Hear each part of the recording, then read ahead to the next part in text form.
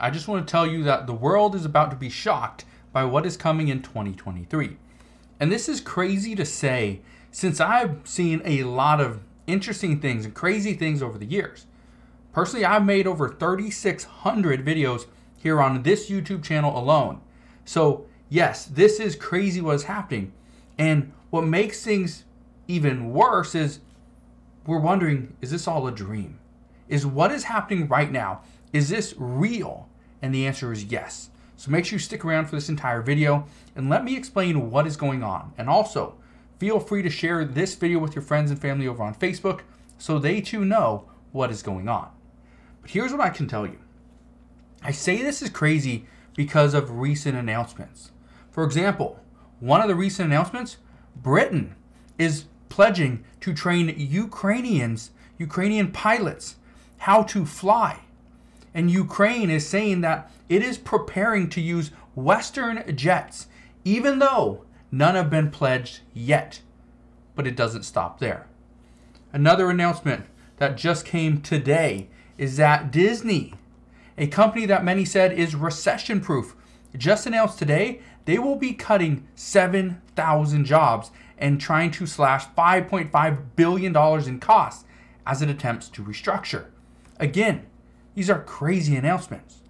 And some of this, again, is bad news, but it's not all bad news. We do have some good news.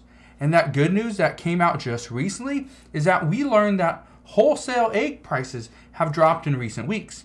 Egg prices rose to record highs in December, but wholesale egg prices have fallen more than 50% since then. That is good news. That is really good news. And again, at least something costs less than it did just 2 months ago. But let's talk about something else. And one of the other things I want to talk about is what is Congress doing at this time? Because again, prices keep going up. Is Congress going to do something or pass some type of legislation to provide additional relief to the American people? Well, let's address the news out of Congress.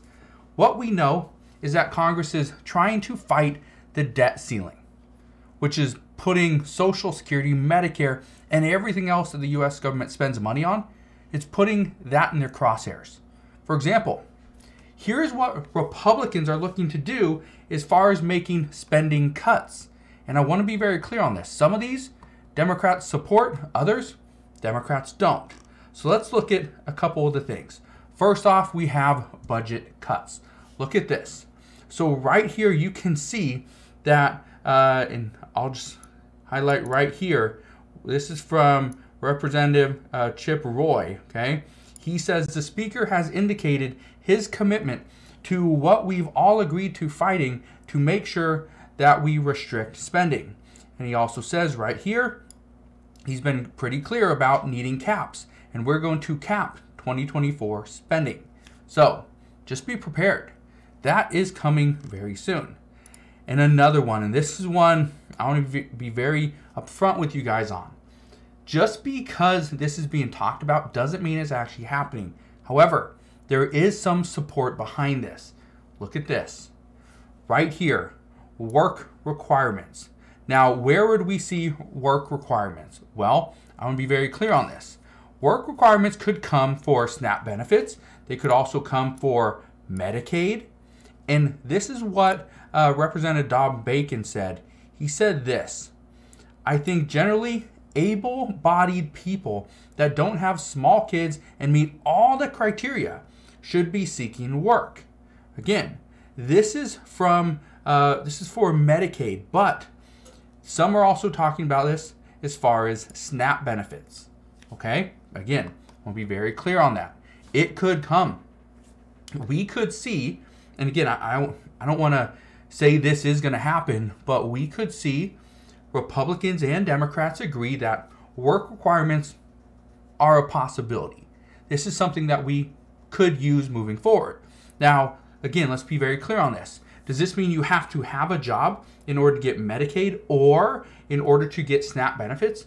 No, but it could mean that you have to actively be searching for some type of employment. Whether it's full-time or part-time, doesn't matter. So again, that's a possibility at this time as well. But let's talk about the big news.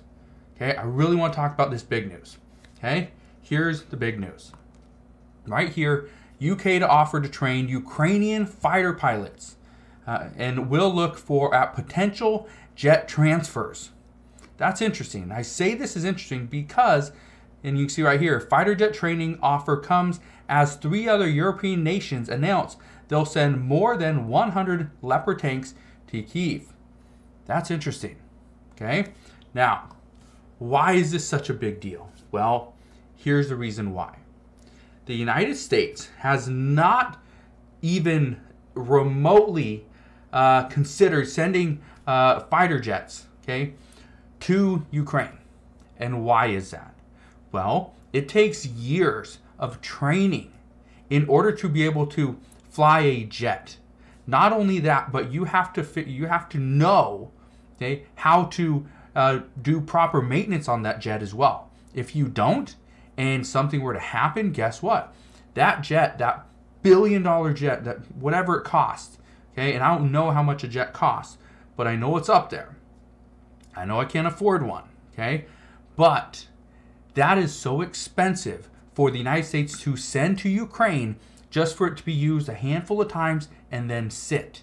Because Ukraine does not have the proper people, just even to figure out how to fly it, maintain it, store it. They have nothing. So the United States is not going to do that. But the UK offering to train pilots, Ukrainian fighter pilots, this is pretty much a sign that countries are going to think about sending Ukraine jets, fighter jets. And if this happens, guess what? We are all in trouble.